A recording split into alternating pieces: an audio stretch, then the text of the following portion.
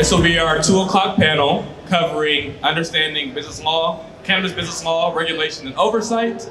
Good afternoon, everyone. My name is Khalil Ferguson, president of the United Core Alliance. We're a local nonprofit here in Sacramento. I'm accompanied with some friends and mentors and professors of mine. I will let them introduce themselves and give a brief intro about their background, and we can dive into some questions. How does that sound? Sounds good. So am I supposed to introduce myself first since I'm next to you? Yes, sir. First of all, I had the joy of teaching Khalil criminal law. That's not a how-to course, by the way. Wonderful student, great fun to teach him. My name is Mike Vitiello. I've been teaching law for many, many years, and I have been teaching marijuana law since 2017. And my first exposure to marijuana was in the 1960s when I was on a college campus. And in my remarks, I'll talk about, you don't know what my contact was. But anyway, well, I'll be talking about the development, what I've seen personally since then as changes in marijuana policy. Well, hello, my name is Davina Smith, and I'm the Cannabis Program Manager for the City of Sacramento. I also am an attorney. For about 15 years before I took this job, I worked as a deputy county counsel in both Solano counties and Humboldt counties. And prior to that, I was a deputy district attorney in Humboldt County, prosecuting cannabis and other things. So it's been kind of an interesting change of circumstances in life for me, and it's one I'm really happy happened, and happy to talk about cannabis regulations and permitting with you all. Davina, does that make you the cannabis queen in Sacramento? It does not. Very good. No beheading for me, thank you. Hi everybody, my name's Kathleen Finnerty. I'm a business lawyer who has been involved in cannabis since about 2015. Been a practicing attorney here in Sacramento and across the United States for about 30 years. And I'm not very good at math. But what I love about the cannabis industry is the culture. I love the commitment to sustainability. I love the avenues and doors that it opens for people who have been affected and impacted by the war on drugs. And as tough as things are in this industry, I just want to help maintain some hope and see how we can all get through this. So. Thank you for that. I guess we'll dive into our questions. The first question will be for Professor Vitiello. In your experience, how has cannabis policy changed over the turn of the century?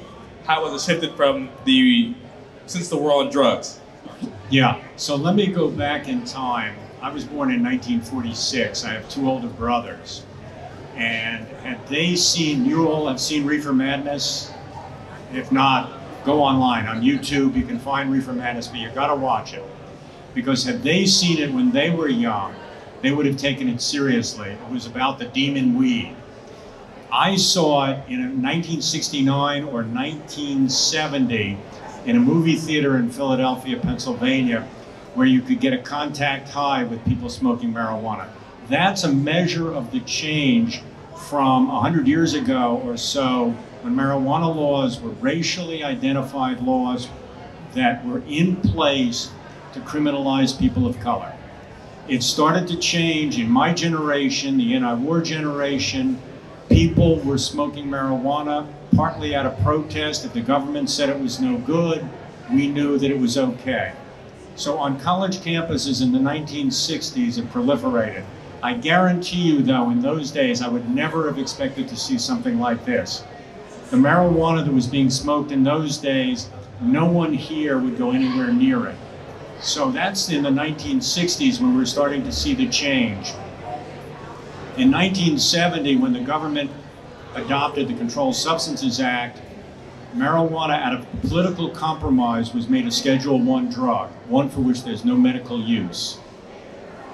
Nixon made that compromise, the president at the time, knowing full well, I think, that he would never agree to removing it as a Schedule I drug. And the federal government, ever since then, has fought hard to keep it as a Schedule I drug.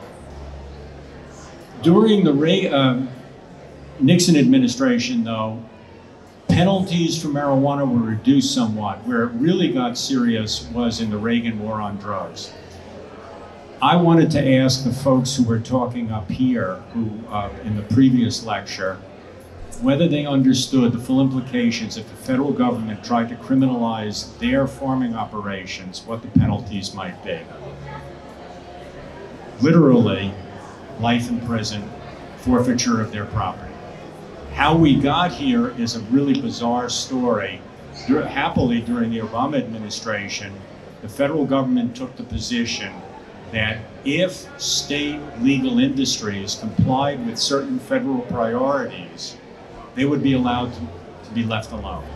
And that's how we got to the place we are. Money has been invested in the industry. I mean, again, this would have been possible without the forbearance of the federal government. But we still live in this bizarre universe where I guess it keeps lawyers busy. It keeps me interested in the intellectual challenges.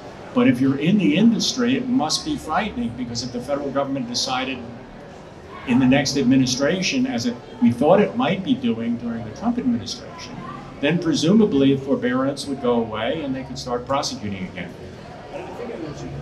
Yes, you did. I know we can talk much more about that. But I was happy that he gave me a good grade for my answer. He just finished taking my exam and luckily did well too. Be good to him. Be good to him.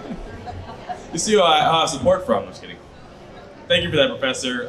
For Kathy, how have changes to cannabis business regulation impacted how you represent clients over the years? I come from a banking background and have done a fair amount of environmental cleanup and regulation, so I'm very accustomed to maneuvering in over-regulated industries. But I think the biggest thing, and we've all touched on this a little bit in our previous conversations, is we took a legacy industry, some people who were multi-generational pot growers, and then we put them into this intensely regulated environment. And the culture shock was almost disabling. The culture shock was numbing. The taxes have been disabling. So trying to explain to somebody who's never complied with a regulation how they now have to comply with a mountain of regulations, some that don't even relate to cannabis per se. For example, Proposition 65. A number of the cannabis companies got sued for Prop 65 violations in their first year. And that's a pretty esoteric type of regulation. So basically it's persuading clients that the regulations are there and you have to comply with them. They're not optional. And yes, they're burdensome. Yes, they're expensive. Yes, they may prevent you from succeeding in your business, but it is the only way to operate as a licensed operator. Poor choice of words, but close enough. Could you expand on Prop 65 and what that regulated and why cannabis business operators were getting sued under Prop 65?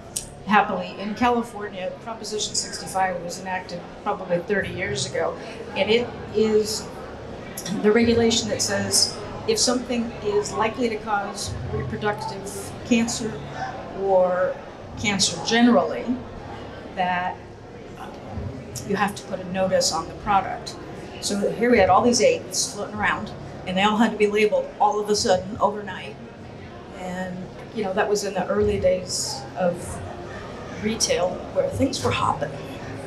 So in that same light, would you say that it's hard for cannabis business operators to not only meet the cannabis regulations, but then to even operate a business in conformity with California and federal laws?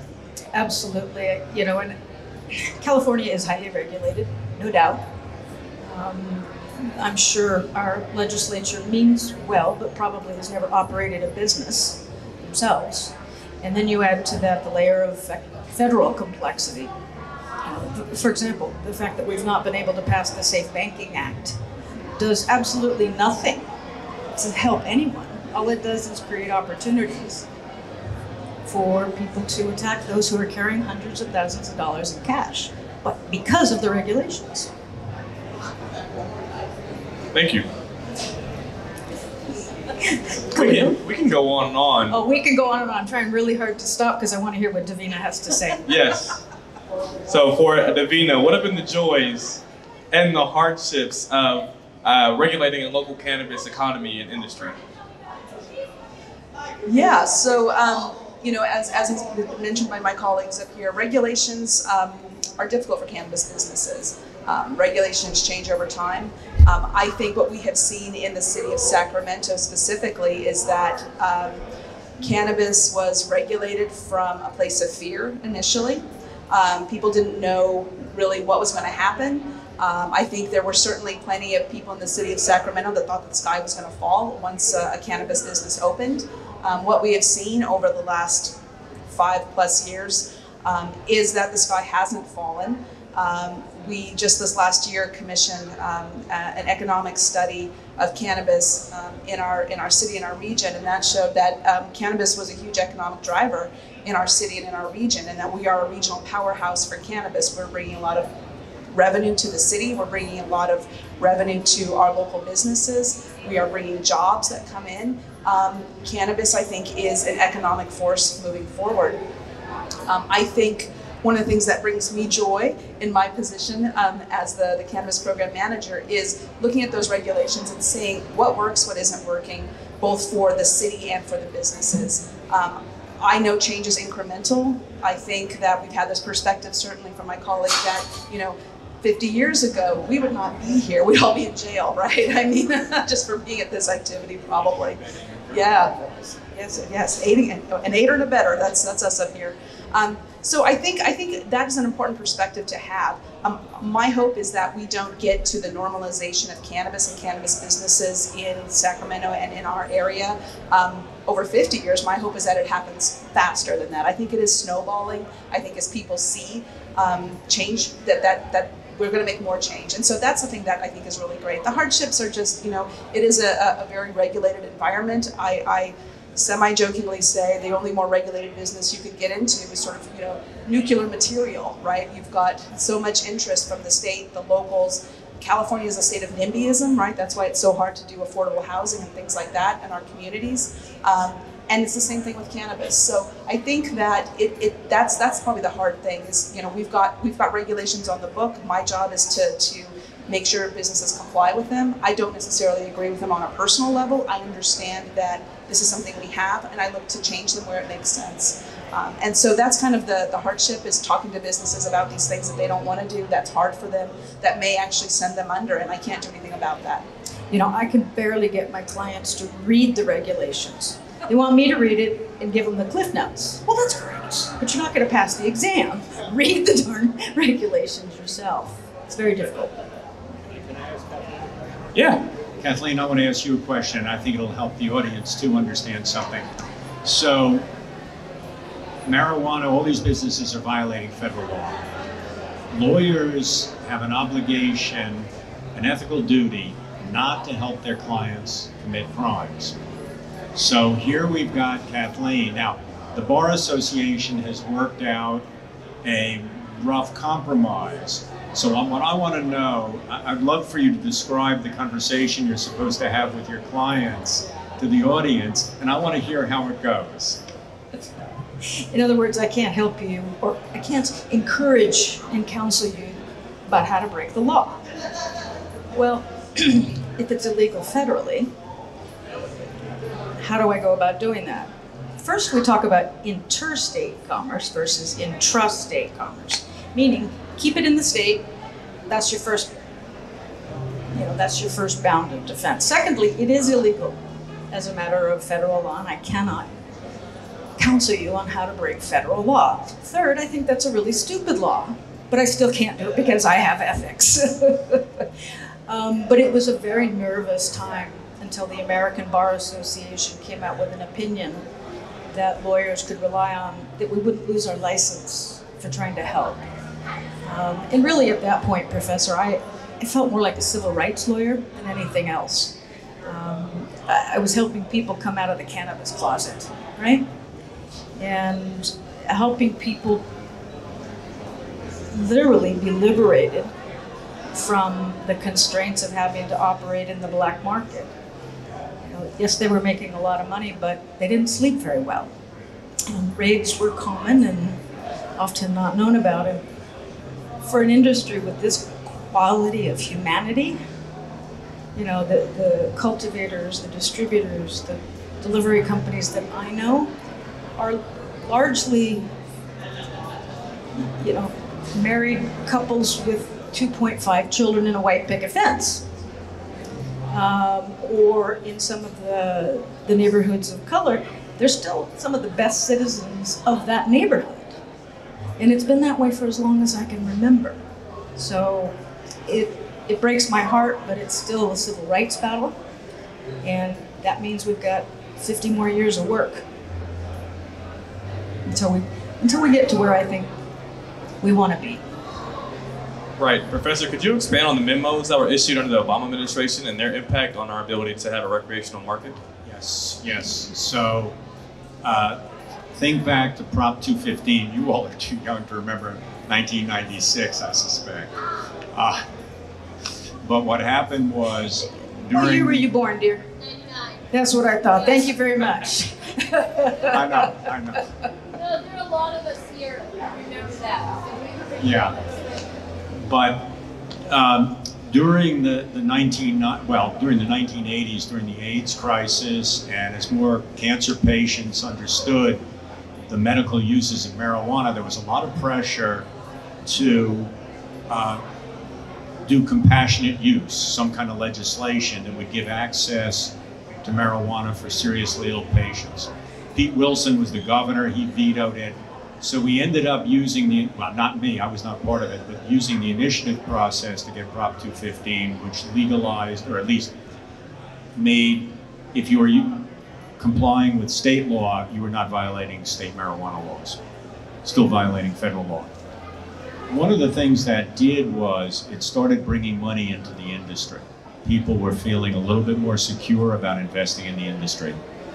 Now, what happened was the George W. Bush administration, Department of Justice, when he was the president, aggressively raided cannabis businesses.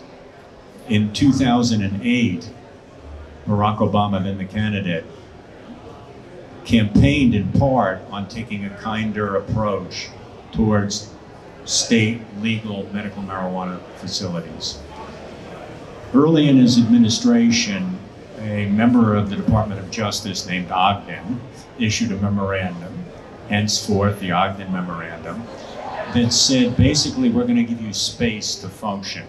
As long as you comply with these federal law enforcement priorities, you can survive. We'll stop raiding you.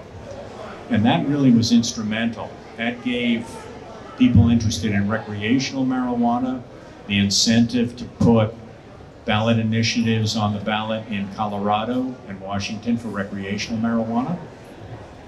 Those passed, and then California got Prop 64 in 2016, timed for a national presidential election, because that's when you young people come out to vote. And so you're more likely to vote for legalizing marijuana than a lot of people of my generation. So that was the critical moment, the Ogden and then Cole memoranda after the Colorado and Washington initiatives legalized recreational marijuana. And the importance was that meant that capital, people were willing to invest. And I think I can say this, money talks, bullshit walks. And when there's money, follow the money. And as long as there's money being invested in the industry, it makes it more and more plausible that a national solution will come about, even though we're banging our heads against the wall at getting safe banking and also tax reform and the like. So anyway, that was instrumental. We saw a huge increase in investment dollars after the Cole memo, because there was still, the Ogden memo had been out, but what was the new administration going to do? And then boom, it really took off from there. So hopefully there's something favorable in the future at the federal level. For Davina, thank you for that, Professor. Thank you, Kathy. For Davina, how do you see, this isn't on the questions list, it's not bad. How do you see the future of the cannabis industry helping to fuel Sacramento's tourism industry? Yeah, I think that's actually a really exciting sort of cross-pollinization. we know from some of our sister jurisdictions, right? I think West Hollywood is a great example, right? Cannabis tourism is a thing. People go, they want to check that out. I was just down in Southern California recently, and there's a hotel in Desert Hot Springs that advertises as a cannabis-friendly hotel. I think they were the first one to do that, and they say they get tons of business. People who are wanting to come, be able to smoke cannabis, relax in a hotel room, not drive anywhere, right, and just chillax, right, by the pool. And how lovely does that sound? And spend money.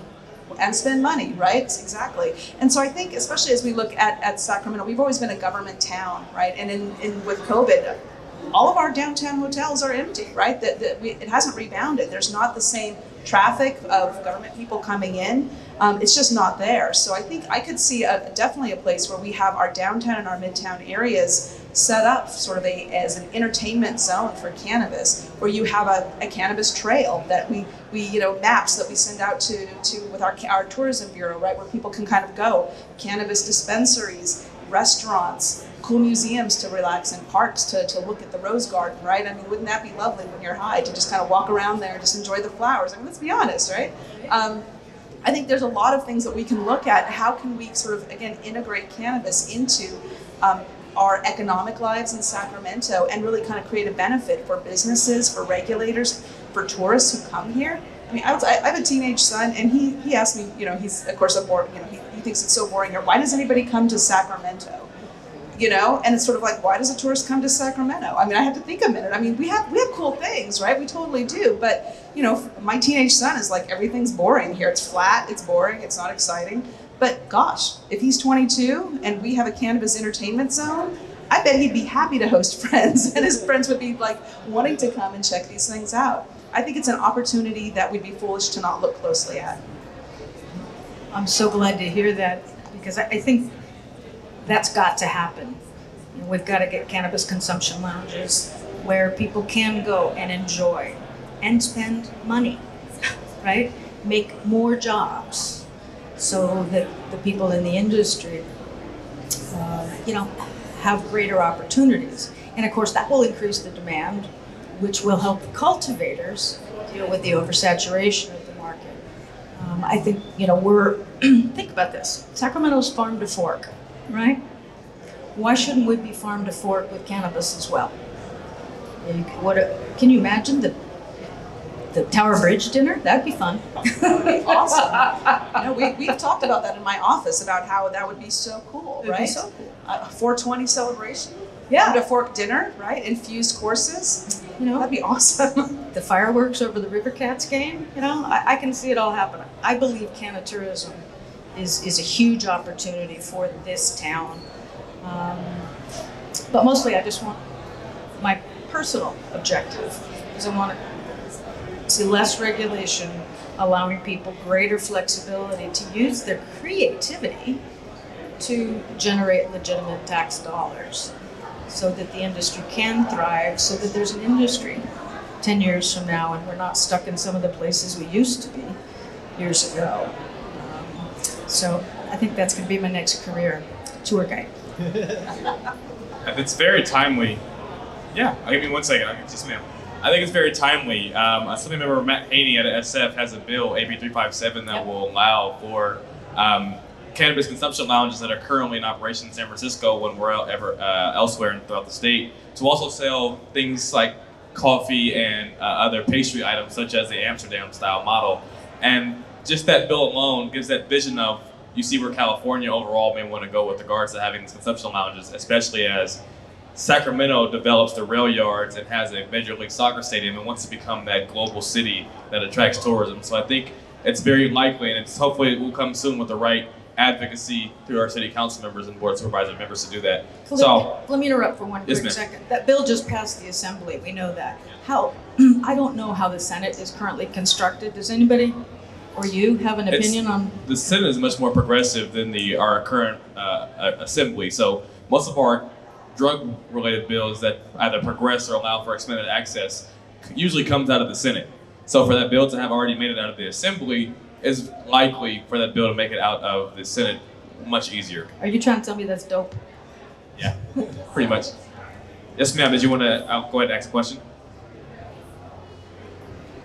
Thank you very much, and thank you very much for this both historical and current overview. Just to inject a tiny bit of reality. Our farm is very tiny. We're between Laytonville and Garberville. Every fourth property from Willits up to Garberville is for sale. Over half of the businesses are shuttered, or one remaining market in Laytonville is closing. In Mendocino County, taxes last year were less than half of what was expected. The primary reason for that is during 2015, before 64, there was cash infusion, keeping businesses open and providing jobs. Now, approximately 80% of the over 8,000 identified small farms in Mendocino County are gone. A few of us are hanging on. Without, and forgive me for mentioning this point again, but without an actual small license, a real microbusiness.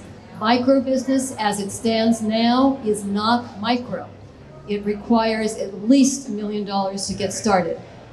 We need a small business license. We have had home businesses, small operations in areas that are geographically unsuitable to build an F1 occupancy building, Bureau of Cannabis Control. We strongly recommend a real cottage microbusiness to save what is left of artisanal cannabis in California. Speaking about cannatourism, consumption lounges, the present situation in the San Francisco Bay Area is there is a moratorium on all new cannabis dispensaries. Over half are bankrupt. 2 of the remaining consumption lounges are closing. No one can bear a 70% plus taxation for the big girls and the big boys. For us who are very small, we are almost completely wiped out.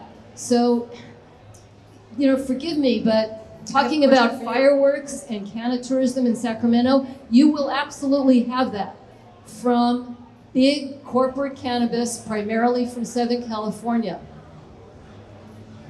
It wouldn't take a lot to include us. It would take a new bill allowing small home businesses.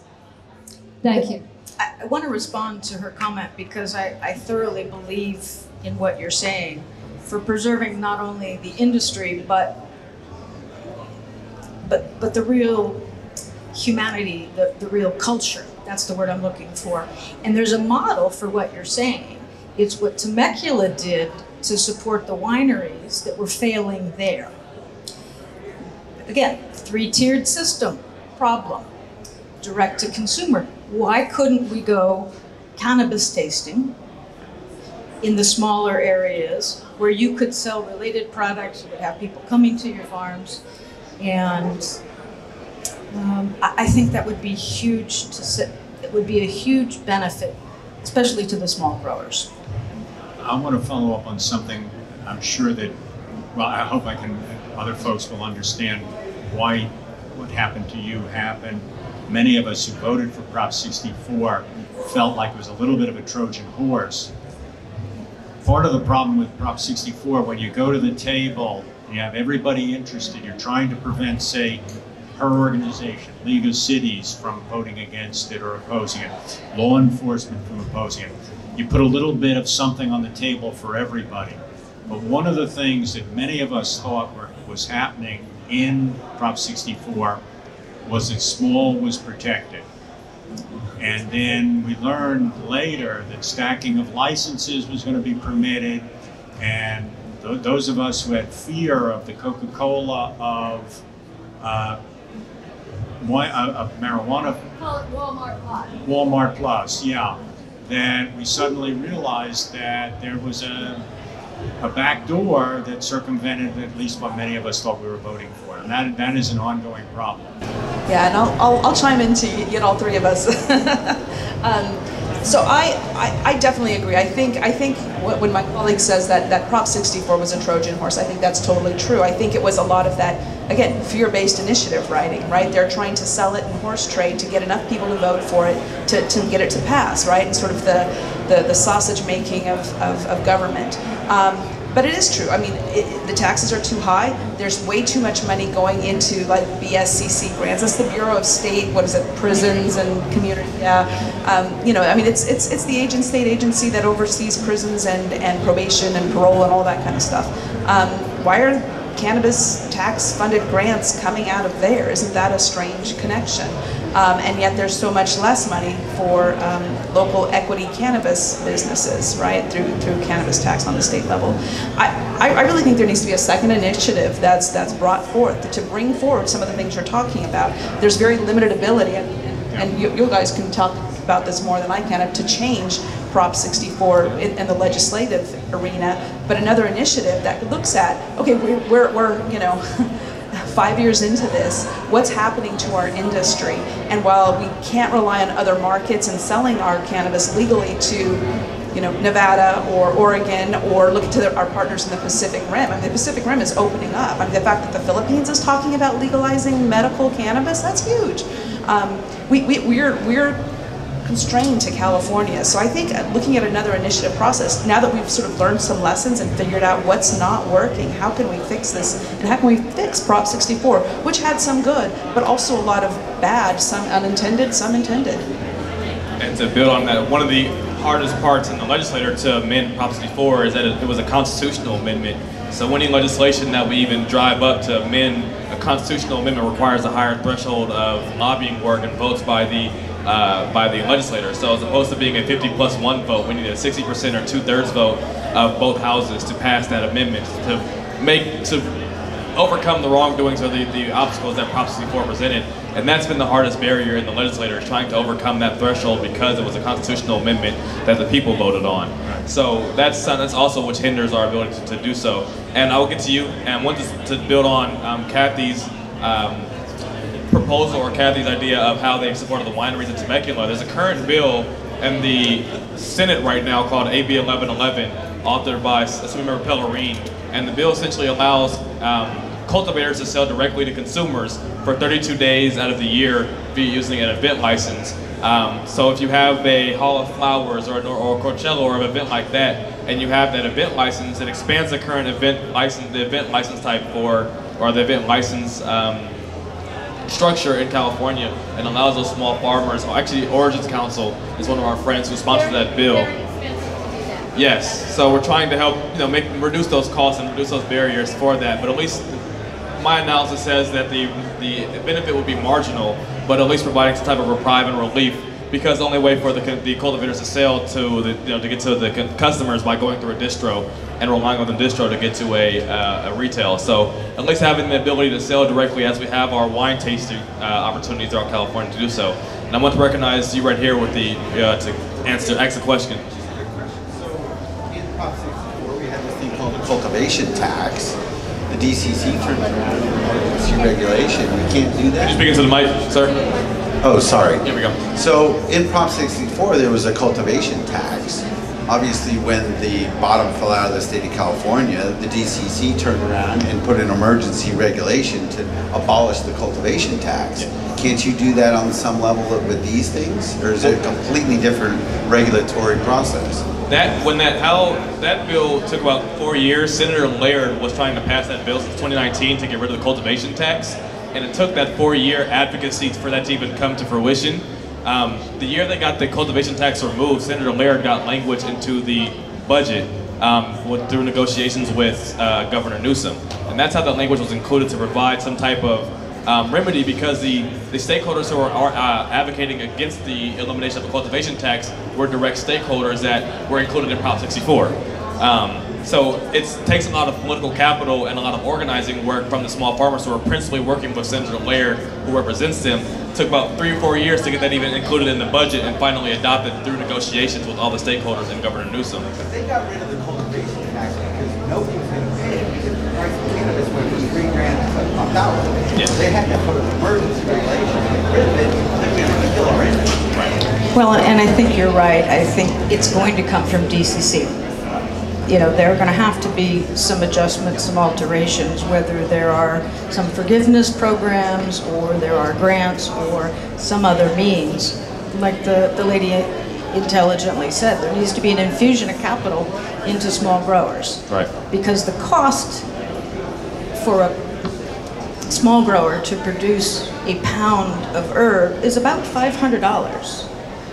The cost for one of the mega growers is about $125 per pound. So that's a very large disparity. One of the models that I'm seeing working very well in Humboldt is a collective model where I represent 13 different growers who, you know, try and collectively buy product, supplement soils, supplies, so they get the benefit of that, and then collectively operate a dispensary so that they have a lower cost in having a market for their goods. But I don't think that small growers can do it on their own at this point. But again, collectives, condominiums, and cash, that's what they need. Right, right.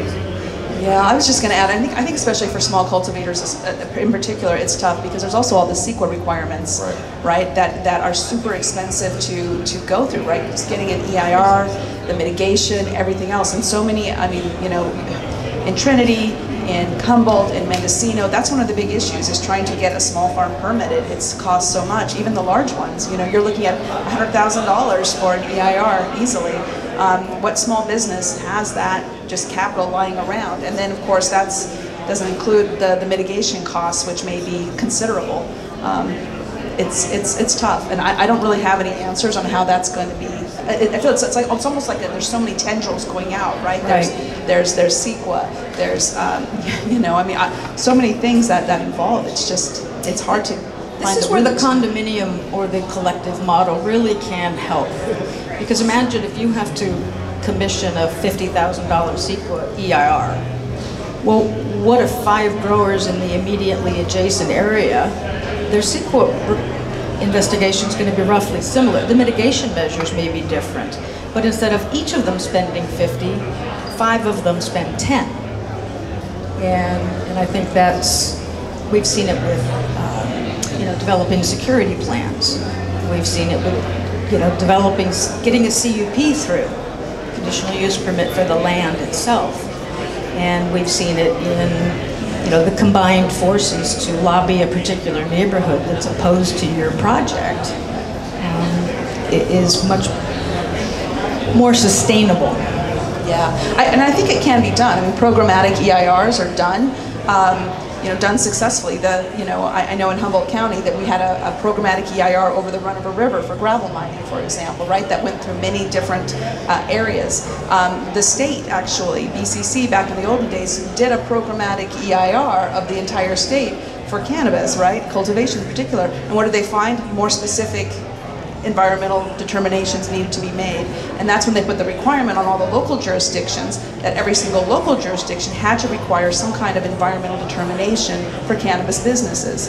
For us in Sacramento, it's pretty straightforward because all of our grows are in built environments. It's all indoor grows. So, you know, when you're bringing a cannabis business into an already built environment, there's not really any CEQA implications that there's any environmental concerns, right? But when you're putting it on the side of a hill, right, under a bunch of redwoods, with a stream, you know, with salmonid, you know, a salmonid-bearing stream, all of a sudden, you know, you've got a lot of things that you have to look at, and it's a different kind of area. I think programmatic EIRs, I think growers coming together to do sort of these bigger EIRs is a thing, but it's still expensive. So I think. I don't know. I mean, I think CEQA is something definitely needs to be looked at for the state when it comes to cannabis. It would be great if the state took on as a statewide project. Will they ever do it? I mean, we've got all that cannabis money supposedly. You'd think they could, but yeah. The DCC's in the building, so we'll talk with them after. I know. I hope they hear this. Let's talk DCC. So we have about 4 minutes left, and I guess our wrap-up question for all of us. Unless the audience has a question. Yeah, go ahead. Nobody on this side of the room has a question. Okay. I tried to give you. Take the mic. I will. So small farmers, direct to consumer, Jared Huffman introduced a bill that allows small farmers for less than 5,000 square feet of cultivation or whatever it was to go direct to consumer across state lines. Chance in hell of that ever happening soon? I mean, we have a bunch of attorneys, so I think I can speak from the legislative advocacy side, from how the legislator is responding to that, and we passed a bill through CCIA last year to allow for interstate commerce where the states have an agreement. So California and the states have to be landlocked because you can't travel through a state that does not have the same laws or allow for recreational use.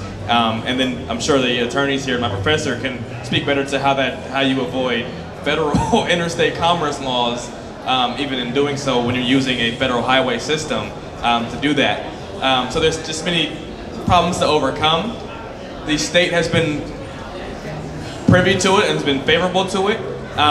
We just don't know how the legislature will always respond given the makeup of the year, the makeup of the legislature per year. The Assembly has been our hardest legislative body to overcome because they're much more conservative than the Senate.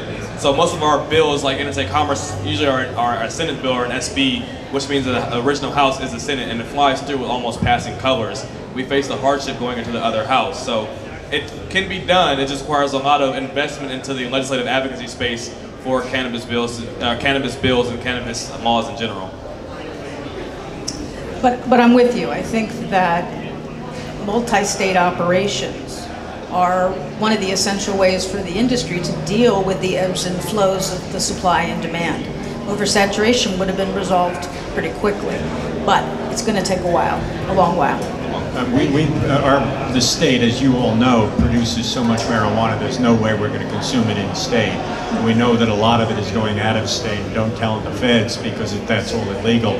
And I would love to see the paper that you're going to write for the marijuana seminar on whether an interstate agreement between Oregon, Washington, and California would protect us from federal regulation based on their ability to regulate interstate commerce. I'm waiting for the answer because I don't know, but I think it'd be a great paper for you to write. I think in a couple of weeks I have it on my calendar to follow up with you to be your research assistant, so hopefully that'll be my assignment for the fall. Any more questions? Yeah. Wait for the microphone, please, sir. Why can't you use your ATM to buy marijuana? How can you change it? ATM? Credit card. Oh, gotcha. Because all banking transactions are cleared at the federal bank. And there is no way to circumvent that. Therefore, it violates federal law. And we have tried to set up California state banks for many years to avoid that. It's been unsuccessful.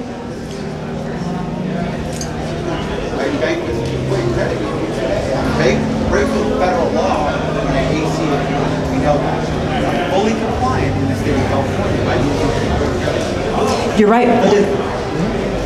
And only certain banks will do that because of the federal clearinghouse issue. It's the state charter. And again, it still goes through the federal bank ultimately, and they are doing so at significant risk. Some of the risk comes from the federal insurance as well that they don't want to lose. My summer research is spending trying to figure out how a public bank can get federal insurance. And that's the hardest part, is trying to have a state-run bank or a state-owned bank comply with the FDIC to get the insurance. And it's still even hard to get it, so not wanting to lose it through violating federal law. Something that banks don't take lightly. So that if you get caught even having cannabis-related transactions, your account's getting closed because they're not willing to take that risk if that's that bank. I've had 19 years. One bank has ever been shut by the feds for banking with cannabis. Gotcha. They've been highly threatened. Yes. So that is it. Thank you all. Thank you, everybody. I appreciate you. Appreciate the audience. Thank you guys. It's been great. Thank you, panelists.